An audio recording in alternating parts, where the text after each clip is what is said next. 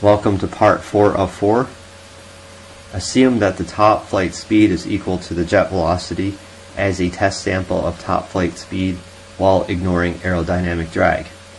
Entering in this test sample into the net thrust formula, we start out with a jet velocity of 193 feet per second, subtracting a flight speed of 193 feet per second, which equals 0, multiplied times 0.6 pounds per second mass airflow, which is also equal to 0, then 0 divided into 32.2 feet per second squared gravitational acceleration on Earth equals 0. Notice that the net thrust reaches 0 when the flight speed equals the jet velocity, ignoring aerodynamic drag, which proves that the net thrust formula is a function of the law of conservation of momentum applied to jet propulsion applications during flight. However, it is not correct to calculate that this RC flying wing will actually reach 193 feet per second flight speed, since aerodynamic drag has not yet been factored into the calculation. To calculate the actual maximum flight speed, including net thrust lost to aerodynamic drag when the EDF unit is operating at maximum power output, either a differential equation can be established or algebraic polynomial equations using graphs with recalculations starting from the 50% of jet velocity point upward until net thrust cancels out with both flight speed and aerodynamic drag increases can also be used as well. Doing so, I calculated that the maximum flight speed of this RC flying wing will reach is 65% of the maximum jet velocity. To prove this as mathematical fact, observe the following calculations below. So we take a flight speed of 65% of the jet velocity, so 0.65 times 193 feet per second jet velocity to equal a top flight speed of 125.45 feet per second. Aerodynamic drag in pounds incurred by wings would be equal to a flat airfoil coefficient of drag of 0.09 multiplied times an air density of 0.0023 slugs per cubic foot times the ratio of 36 square inches divided by 144, which is the number of square inches to 1 square foot, multiplied times 125.45 feet per second flight speed quantity squared. This entire calculation divided by 2 equals 0.41 pounds drag incurred by the wings when at a flight speed of 125.45 feet per second. Next, we calculate the aerodynamic drag in pounds incurred by the nose cone / fuselage. The nose cone has an aerodynamic drag coefficient of 0.5 multiplied times an air density of 0.0023 slugs per cubic foot. Then we take the projected frontal area of 13 square inches and we divide it into 144, which is the number of square inches to a square foot. We have to take the projected frontal area in square feet, so we can convert 13 square inches into square feet by dividing it into 144. Then next, we multiply the flight speed of 125.45 feet per second quantity squared. This entire calculation divided by 2, 0.82 pounds of aerodynamic drag incurred by nose cone fuselage when at a flight speed of 125.45 feet per second. So if we add up the aerodynamic drag incurred when at 125.45 feet per second flight speed at the wings and at the fuselage / nose cone, that comes to 0.41 pounds aerodynamic drag plus 0.82 pounds aerodynamic drag to equal a total overall aerodynamic drag when at 125.45 feet per second flight speed of 1.23 pounds of aerodynamic drag, opposing the flying wing's forward motion and its net thrust. Net thrust at 125.45 feet per second flight speed when at max power is equal to the jet velocity of 193 feet per second. Subtract 125.45, whatever that equals, times 0.6 pounds per second mass airflow. This entire calculation then divided into gravitational acceleration of 32.2 feet per second squared will equal 1.26 pounds net thrust. So at a flight speed of 125.45 feet per second, the available net thrust is 1.26 pounds, ignoring aerodynamic drag. However, factoring in net thrust lost from aerodynamic drag at 125.45 feet per second, the actual net thrust at a flight speed of 125.45 feet per second will equal 1.26 pounds net thrust minus 1.23 pounds drag to equal virtually 0 pounds net thrust, or 0.03 pounds net thrust. We can round that approximately to 0. 0.03 rounded to approximately 0 pounds net thrust at 125.45 feet per second flight speed when aerodynamic drag is also factored into the calculation. As flight speed increases and net thrust reaches 0, this equates to 0 pushing force forward, or thrust, due to the increasing constraints of aerodynamic drag over and jet velocity limit. In this particular EDF propelled RC flying wing application, based on the airframe specifications and the EDF propulsion unit power plant, the maximum flight speed will equal 125.45 feet per second, or 65% of the jet velocity, due to the net thrust losses incurred to overcome aerodynamic drag and jet velocity limits. The airflow speed entering the EDF inlet duct is approximately equal to the oncoming airflow and will have little or no aerodynamic drag, as is the case with the EDF duct structure itself, as well as assuming that the duct walls are as thin and streamlined as possible. The approximate maximum flight speed on this given EDF RC flying wing application will equal 125.45 feet per second. Multiplied times 15 and divided by 22, we can convert the feet per second to miles per hour.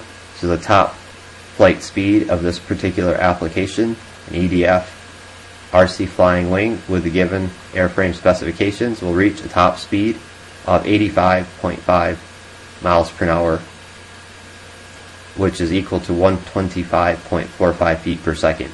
193 feet per second is equal to 131.6 miles per hour.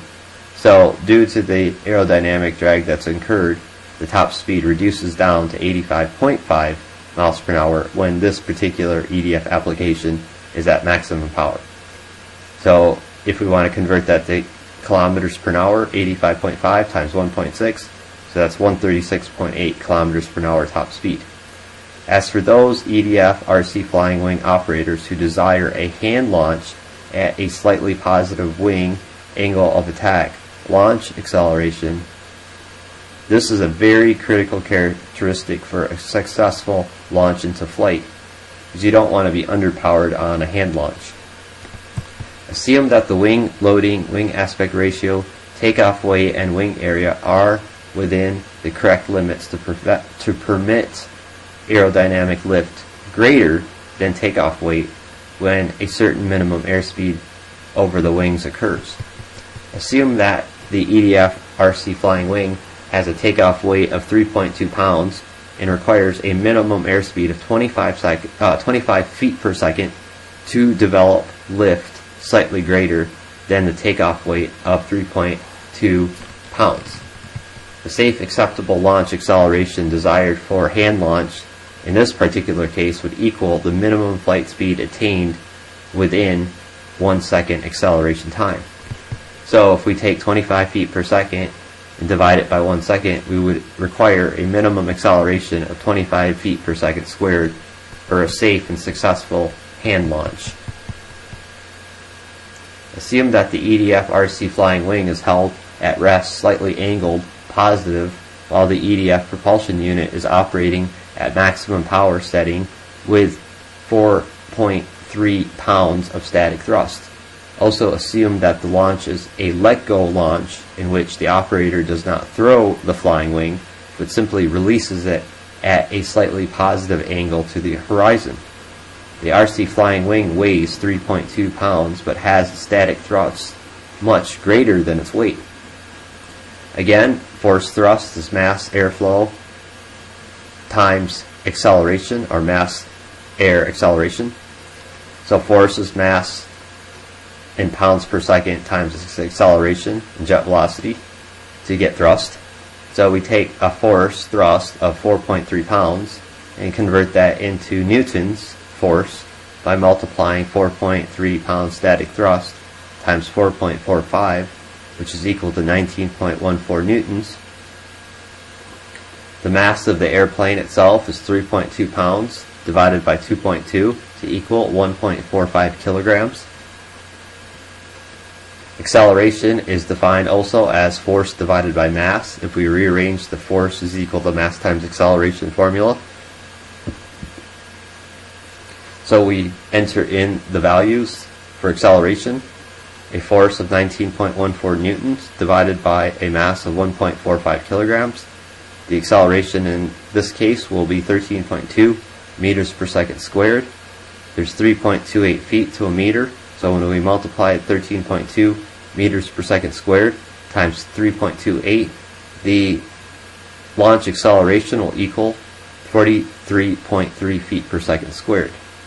With a thrust 134% greater than the weight of the airplane itself, the approximate launch acceleration when EDF is at maximum power setting will equal 43.3 feet per second squared, or 173% of the required launch acceleration. As long as the flying wing is pointed slightly at an angle positive to the horizon, the EDF RC flying wing will release almost instantly into flight in less than a second, similar to that of a rocket-propelled air vehicle. After sufficient flight speed and altitude is reached, the operator can lower the power setting to a cruise flight speed to conserve LiPo power for longer flight times, but at lower flight speeds below 85.5 miles per hour. If the operator seeks to fly at max power setting non-stop to find out how long the EDF RC flying wing can actually fly before low voltage warning conditions occur and power down landing is initiated, residual power left to operate flight controls, all that is required is to rate the power consumption to the rated capacity of the LiPo. At maximum power, the LiPo DC power output will equal 22.2 volts DC times 60 amps DC, equaling 1332 watts of DC power. The discharge rate in coulombs is simply the maximum rate at which the amperes current can be released, and also limited by the brushless electronic speed controller. However, the MAH capacity of 5000 MAH can determine how long this EDF unit can operate at full power setting. So we divide 5000 milliamp hour into 1000 to equal 5 amp hours maximum capacity. So then we take 22.2 volts DC times 5 amp hours to calculate a maximum watt hour output of 111 watt hours, or a continuous stream of 111 watts for 1 hour. That is the maximum capacity. This LiPo will provide a maximum DC power output of 111 watts for 1 continual hour, which also equates continual power output of 222 watts for 30 minutes, 444 watts for 15 minutes, 888 watts for 7.5 minutes, 1776 watts for 3.75 minutes. So we simply take 60 minutes, an entire hour, and we divide it into the ratio of the maximum wattage output of 1322 divided by the maximum watt hours capacity output, 111. And so if we were at maximum power output of 1322 watts, this LiPo would power the EDF for only 5 minutes, 5.03 minutes. At maximum power, the LiPo will provide maximum power for approximately 5 minutes. At 50% power, we take 1322 watts times 0.5, that would be 666 watts. The LiPo will provide power to the EDF for 60 minutes, then divided into the ratio of 666 watts divided into 111 watt hours equals 10 minutes. So at 50% power, you could fly at that power setting for 10 minutes. Now at 25% power, we would take 1332 watts times 0.25 would equal 333 watts. The LiPo will provide power to the EDF for 60 minutes divided into the ratio of 333 watts divided into 111 watt hours, which equals 20 minutes. 25% power is around the minimum power setting to prevent wing stall.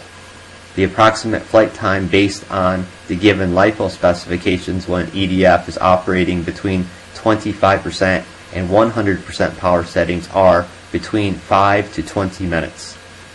This lecture has defined all propulsion mechanics of a 90mm EDF unit, including the in-flight applications and limitations when used to propel an RC flying wing.